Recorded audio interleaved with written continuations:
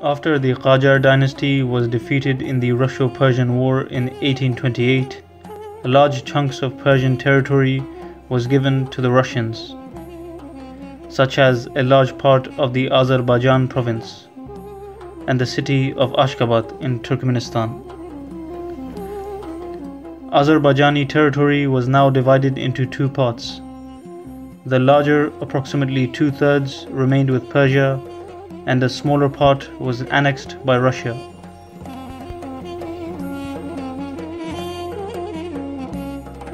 The first uprising against Russian rule took place in 1826, on the eve of the Russian-Iranian War of 1826 to 1828. It began in the city of Ganja and later engulfed the whole region to the extent that it forced the Russian army to retreat back to Tbilisi. The insurgency was suppressed and many leaders of the revolution were exiled and executed.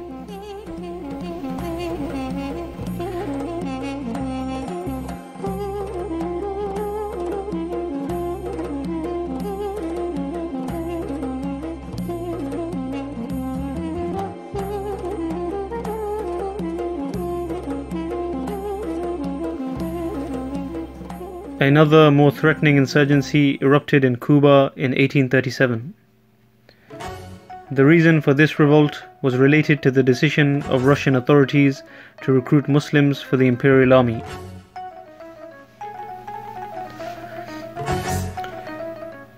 The local leaders demanded that this recruitment should stop and also demanded a reduction in taxes and duties.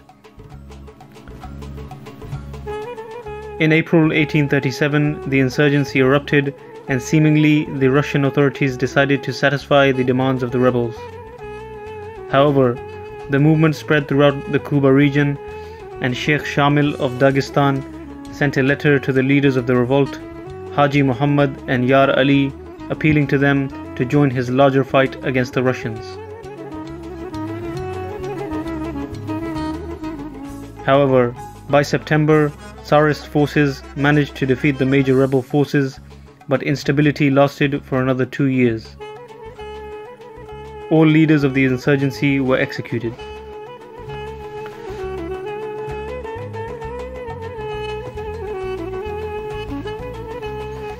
In 1838, another rebellion broke out in Shaki, where the local nobility tried to restore the Shaki Khanate.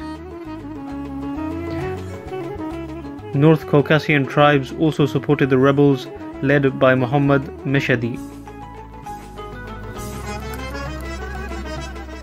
The leaders also used popular discontent over increases in taxes and duties to rally the population.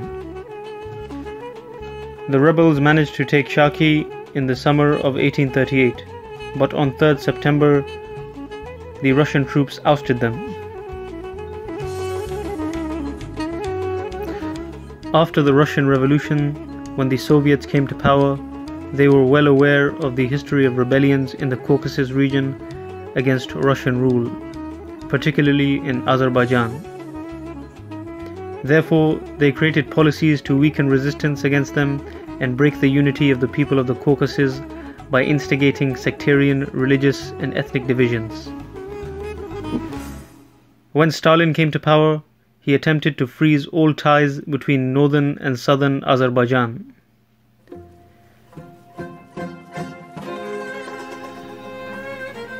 This policy was also followed by ethnic tensions in Iran, which were exploited by Stalin.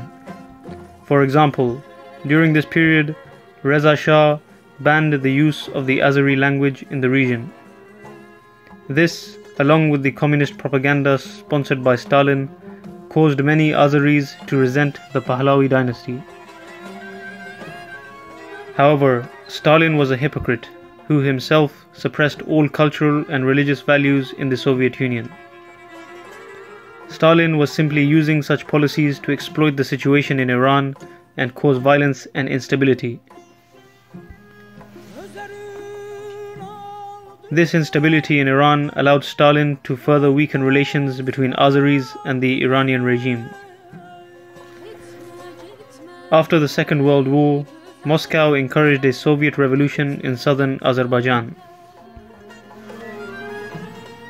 Because of Stalin's encouragement of violence in southern Azerbaijan, thousands of Azeris were killed in violence between the Iranian Communist Party and the Iranian army. Despite Stalin's propaganda campaigns, many Azeris in Iran remained proud of their heritage, which was in fact a mix of both Persian and Turkic roots.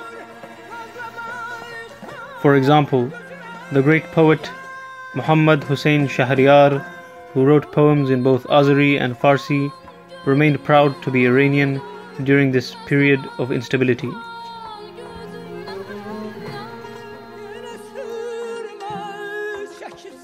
Moving on, Stalin also attempted to break historical cultural links between Azerbaijan and Turkey.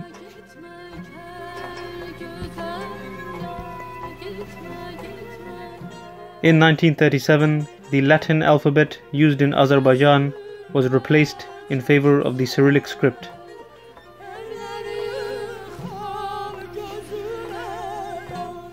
This decision was made in order to break links between Turkey and Azerbaijan and was based on the fact that Turkey had also shifted to the Latin script in the late 1920s.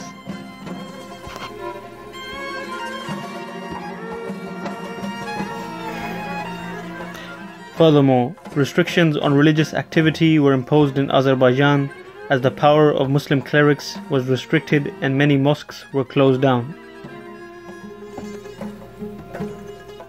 Similar policies were applied in other Caucasus regions such as Armenia, where the Armenian church was restricted.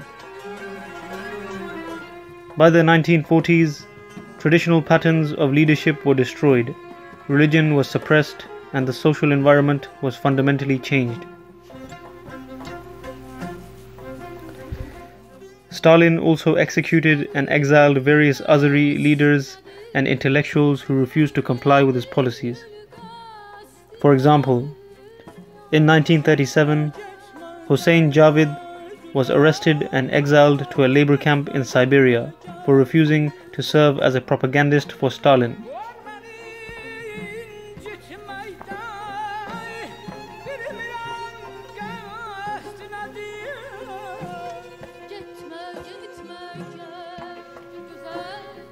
Arrests and executions continued until the fall of the Soviet Union.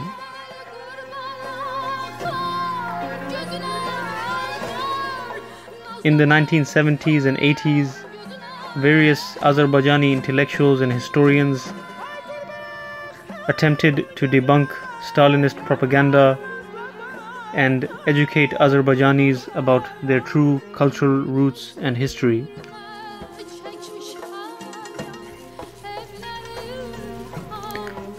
For example, in the 1970s, Abul Faz Elchi Bey was arrested on charges of pan-Turkism and nationalism and was exiled to Siberia.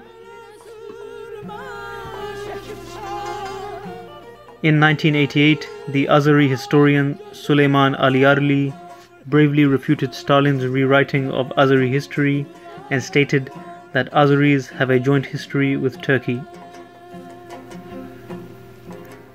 During this period, nationalist sentiment had become so strong that the state stopped repressing intellectuals, and eventually Azerbaijan gained independence.